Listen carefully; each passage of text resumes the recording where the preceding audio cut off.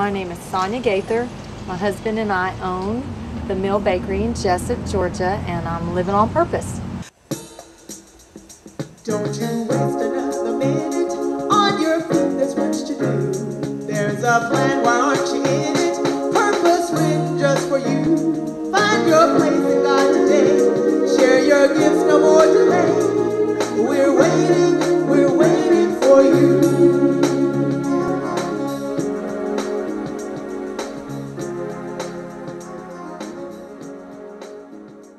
As we look at the condition of our economy, now would be a great time to really find out what we're made of and put it to good use in our family as well as our community. Like in the case of a woman in this next story, though it was a challenge of a different sort, she met it head on with change. My name is Sonja Gaither. My husband and I own the Mill Bakery in Jessup, Georgia, and I'm living on purpose. But their journey to this place, Purpose, Gaither says, evolved unexpectedly through digestive issues involving their 2-year-old son. We started milling in our own home because he had complications. He couldn't really use the restroom frequently enough, and it was to the point that it was an issue. He was going to have to go on medicines and stuff. I knew inside there's got to be a better way, and right at that time I was praying about it, and a friend called and said, have you considered milling your own grains? Making your own flour? And I said, no, I'll try anything. And so we got our first mill, and right away both my sons loved it. And within 4 days he was not having that problem anymore, didn't need to go on medication, and then over time, it just became a daily thing with us.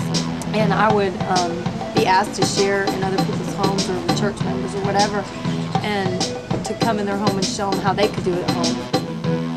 After getting the attention of the community, here's the result a few years later. Mill's Bakery and Cafe.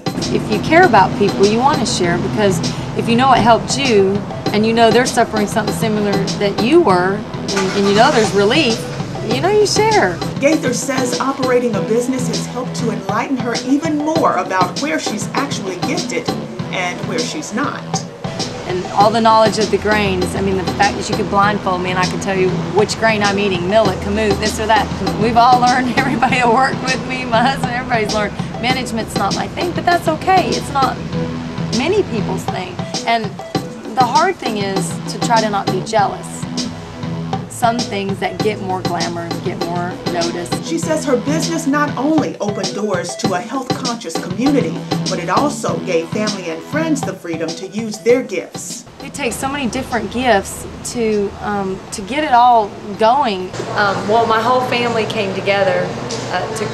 Took a lot of different people doing different things. My uncle painted those pictures, and he's over 100 now, but at the time he was in his late 80s.